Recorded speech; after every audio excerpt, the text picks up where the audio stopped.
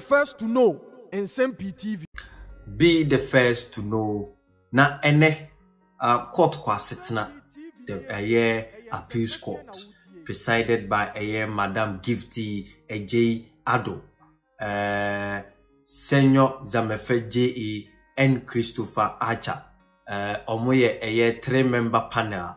Omokotna Anas Aremiao Anas versus Adolf Tete Ewon Sasibi Huasem. In fact, Ewo Chado.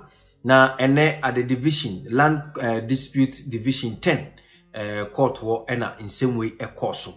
Na Anas Aremiao Anas sasiwi waye na adwen se chese kwan bi eso faso esa agina de bia obeje. Nemum asase no enye ne dia. In the High Court of Justice land division no Adolf Tete ene onu plaintiff ana Anas Aremiao Anas also a defendant no presided by a judge Nsem-Pii ono edi sa same way ewo the high court level the assembly to dwa ekire se Anas Aremiao Anas oni right towards that land again na asem no anye Anas de. In fact in 2017 no Anas eteki assembly tracy interest to East Dadi Kotopon Development Trust the ekan na ehu se omo ye ne grantors omo ne man that opportunity say ontimi hold that piece of land 2-acre land. Na assembly ko pie court no at the high court level no the justice no that asem no so. In fact, Justice Anochi Jima make sure say or the emra ebeto emra so. Na Anas claims are omeki nyina court no ebogui. In fact, Anas yes slap no with 60,000 Ghana cedis say a fine.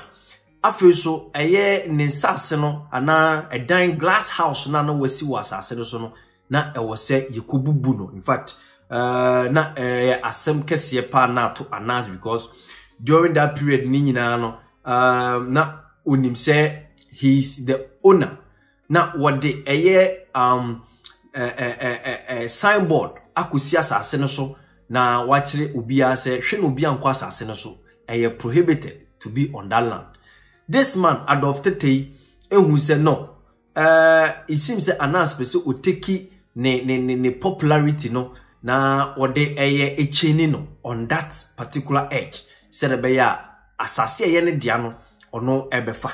Na same way presided by the Justice Anochi Jima emeki judgment. Anas anye ne de. Nti osatam na asem no e de ko the appeals court. Appeals court ebotugui. Emma omosa tam e de ko Supreme Court. Supreme Court e dismiss injunction a friend sexual application.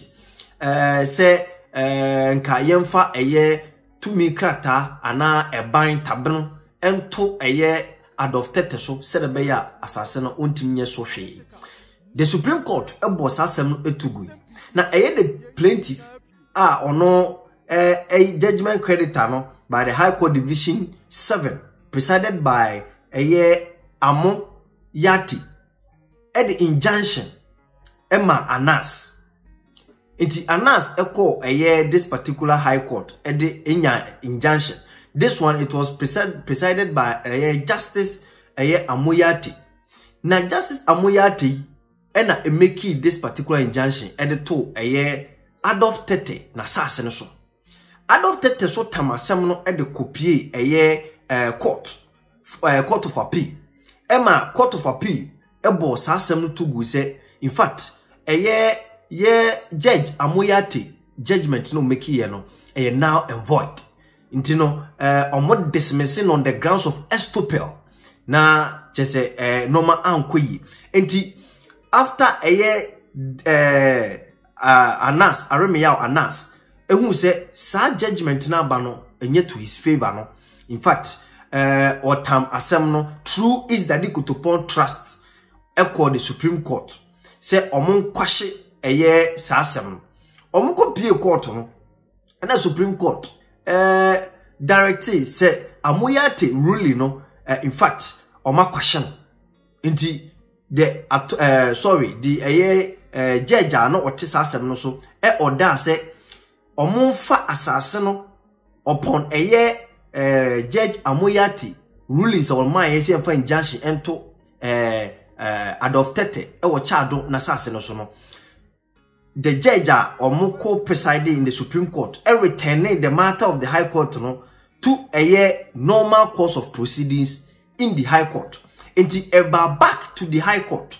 Say the case enjoyed its normal life no, at the Land Court. This time if we the 7th Court and about the 10th Court, presided by Learned Justice Kwame Nsem-Pii say. Now court delivered judgment on the 4th day of May 2023, upholding the claims of the plaintiff, Mr. Tete. Say Anas is not the owner of the land in question, and that Anas, by virtue of entry onto the land and development of same, had trespassed onto the land. Now say Anas upon say ordinance ni na kodom eye Supreme Court, Anas or the kodom High Court, Justice Amoyate edima no man injunction what the call no Supreme Court kwashe that particular ruling. Almost had to call back to normalcy. Justice Nsem-Pii making sure say Anas asama or the call no no kre na omonfa child adopted asase wo child no omonfa na de emano na omosa award cost of 60,000 Ghana cedis against Anas and omosa restraining him from any act of possession. So obejina baby akase asase ne ne dia na wafa asase no enti judgment no judgment the Supreme Court and I say the Supreme Court of the land Justice Nsem-Pii and na presiding no ebo sasem tugu ema Anas that day no in fact in shukra wantima numbi sasa na wo child no da Anas akoma so papa one of insase in fact we see glass house ke see papa ene die sisua na wo hwese wone Chinese businessmen bi deal say omubetimi a produce glasses in Ghana nti one of the big time investment facility and no asem we copy court no in fact Anas ho achire no. Now the High Court its judgment grant an application for stay of execution of the judgment say the court no for a part of the land that had a building erected by Anas no yentwa entungu. The court refused the stay application covering the whole land, eliminating the portion of development by Anas from execution and pending the final determination of the Court of Appeal in the matter. Following today's decision by the Court of Appeal, no, the stay covering the said portion by Anas, no, say elapse ekwem ntina ayeka. To the says vexed land, senior abano, say Anas as lose this particular case.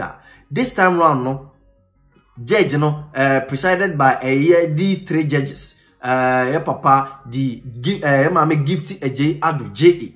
and a senior Nsem-Pii J.E. and a Christopher Archer J.E.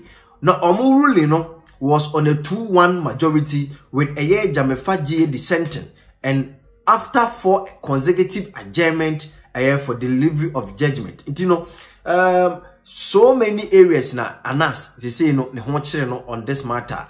The Court of Appeal at this time round akwashe ne suit no. In fact oma boy to say only any right, any possession on that particular land. You know Anas ehwa kire no. Na judgment of the year court no ekoso enede duemu a Anas say no de aduru ne de ayeka ene say upon any case ni nyina no it seems say do obeye bia no it is yani akwashe no.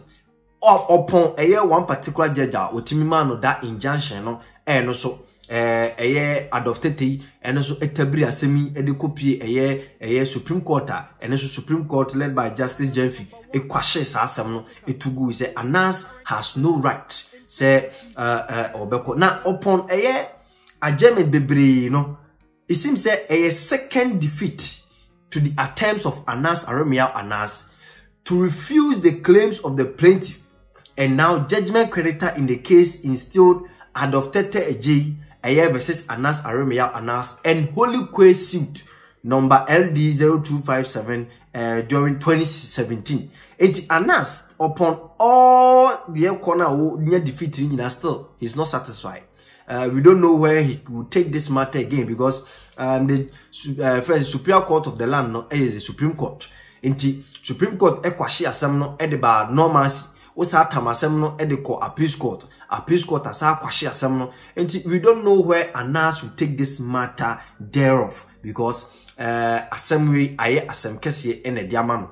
Na bibiye mu no it seems that Anas say adopted only right on assassin so, because or no Anas enya the right from these people are or more Daddy Kutupon is Daddy Kutupon Development Trust EDDT for any man that access or more granting no that opportunity say in fact obetimi are only that 2-acre parcel of land and no child enclave now asem kesiye pa na Anas say aba regarding Nsem-Pii ekosono o hwe statement of defense of a first defendant pursuant to court order dated 15 May 2019 a ready come out with a ruling of judgment by 2019 say same as hereinafter specifically admitted that the first defendant denies each and every averment in the plaintiff's statement of claim as if same were set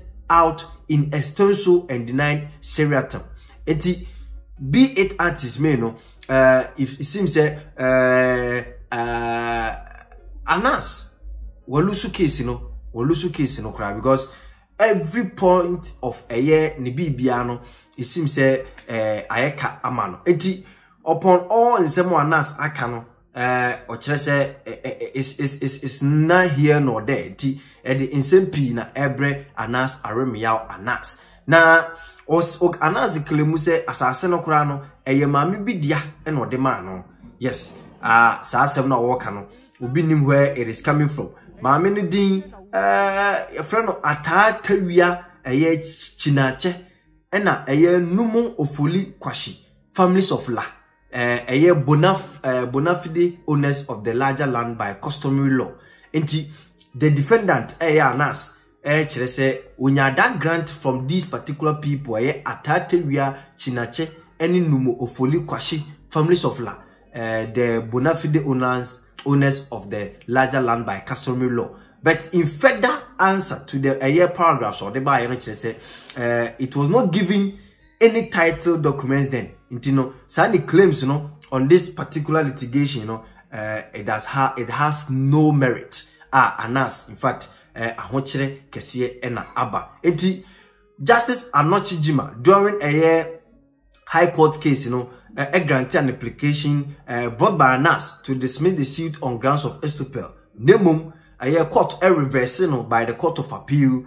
Anas through his lawyers applied to the Supreme Court for the question of the Court of Appeal decision reversing the dismissal of the suit. But the Supreme Court dismissed the certiorari application and followed up their dismissal when Anas applied for the review of their decision in the dismissed certiorari application. Inti Anas say asem no awiedo na asem no aye asem a say no upon all the steps in the judicial ladder will follow all the steps at the High Court, at the Supreme Court, at the Appeals Court. Ni nyina ya boto into this particular 2-acre land at Chad ye papa adopted has been given the opportunity again to own that piece of land, and he has slapped Anas Aremia Anas with a 30,000 Ghana cedis fine.